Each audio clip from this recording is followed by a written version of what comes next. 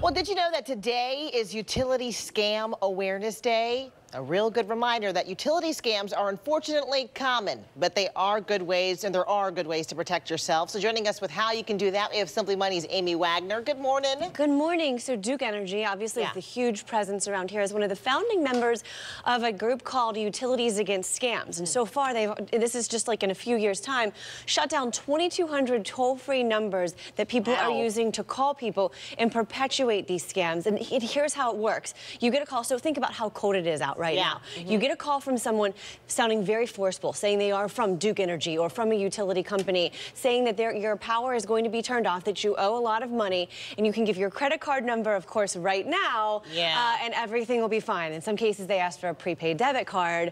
And as much as you think I wouldn't fall for that, there are a number of people out there who do. It's cold out. You can't imagine going without your heat right now. Maybe you do have a bit of a balance. This person sounds very forceful. You think they are from the company. And a lot of times they can spoof the numbers. So it might come up on your caller ID as something that looks like it could be Duke Energy. It could even say Duke Energy. So in so many cases, it looks like it could be legit. It looks real. Yes. So how many people actually fall victim to this? So they've taken 25,000 reports since this started in 2015 from people who say, I've gotten calls like this. 5 to 7% of people actually fall for this. It's a numbers game. The more you call, the more you're going to have victims. Absolutely. In total, they fell for more than $1.5 million just so far. So these are perpetuated constantly. These scammers are getting smarter and smarter. They're coming up with more and more ways to do this. Yeah, so what are some other utility scams out there that we should be aware of? Another one that they'll often call about is they'll say, you know what, we can actually wipe out the balance of your account. We just need a one-time cash fee. So maybe you've been carrying month to month. Maybe you've got, you know, several hundred, maybe $1,000 racked up for this one-time fee, right? Give me your credit card number right now. We can wipe this out. That will never happen. A utilities company is never going to just wipe out the balance for a fee unless you pay that all.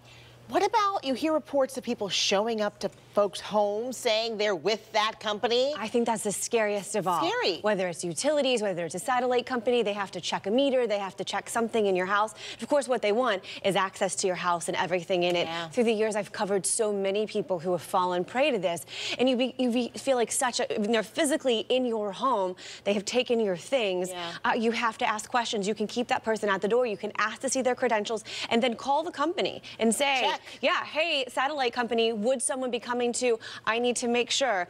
Verify before you let anyone in your home ever, unless you've been notified before in a way that is legitimate. But it never hurts to call the company. And it stinks that we're in a place where we have to do that. So much on guard. Absolutely, but we do.